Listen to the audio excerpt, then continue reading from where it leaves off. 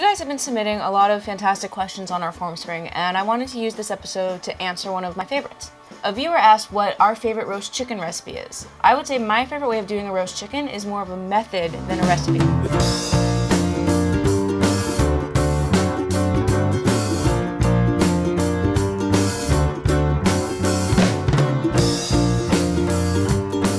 This week on Working Class Foodies.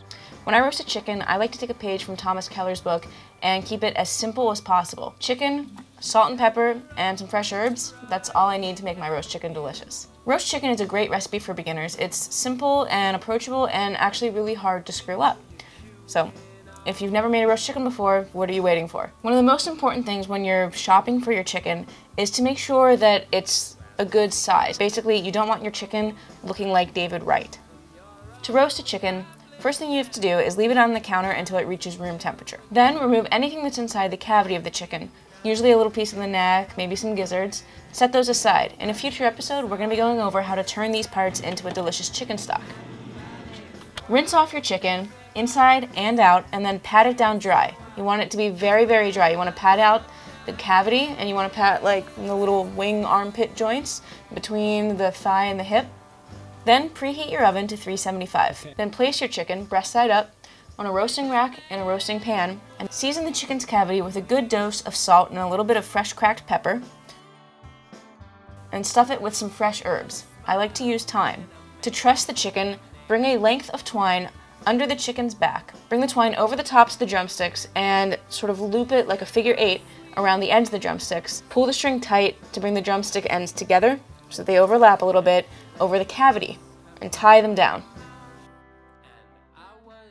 Tuck the wingtips under the shoulders, the chicken kind of doing one of these.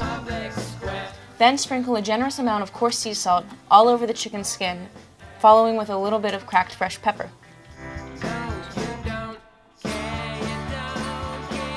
Roast for 30 minutes.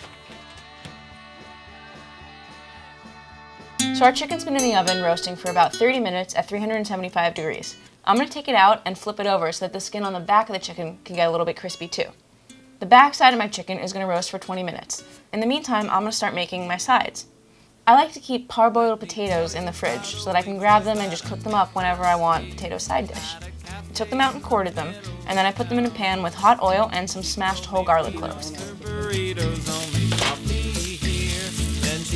I seasoned my potatoes and garlic with salt, pepper, and I let them roast until they were brown and crispy.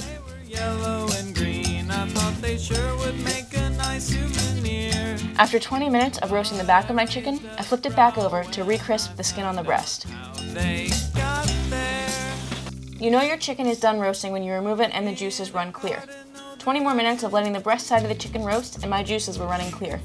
Remove the chicken to a cutting board and let it rest. Don't cover it with tinfoil. All you'll do is get the skin soggy and lose all that nice crispness that you had. The best complement for a good roast chicken is a delicious pan juice. My favorite pan juice right now uses a lot of mustard.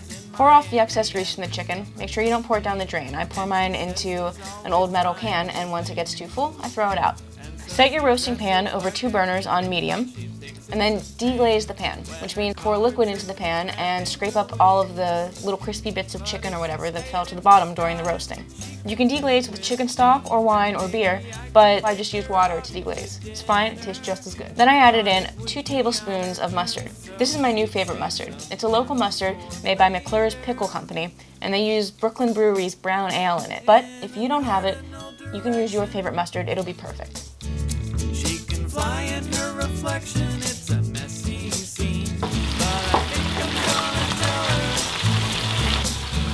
that I'd like to... Carving the chicken is usually the part that people find the most daunting. It's really not that hard. To separate off the thigh and the drumstick, just pull the leg to the side gently and you'll see where the thigh meets the hip. And just carve through that joint very gently. There you go, thigh and drumstick.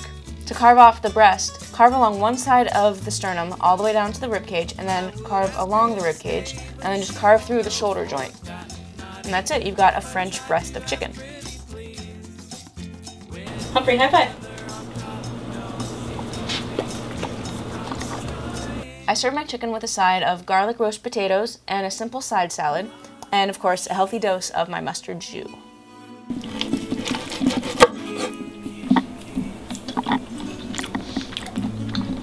Sit.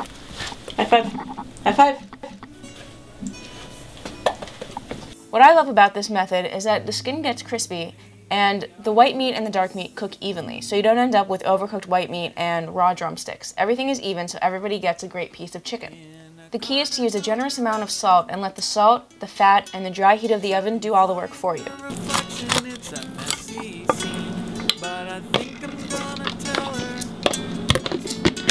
that I'd like to try and help her. So the total price for a roast chicken with mustard jus, garlic roasted potatoes, and a simple side salad was $16.50, but that fed 4 people, which brings the total price down to $4.13 a person. So, anonymous Formspring questioner, that is how I made my roast chicken, and I hope that answers your question. Now it's your turn.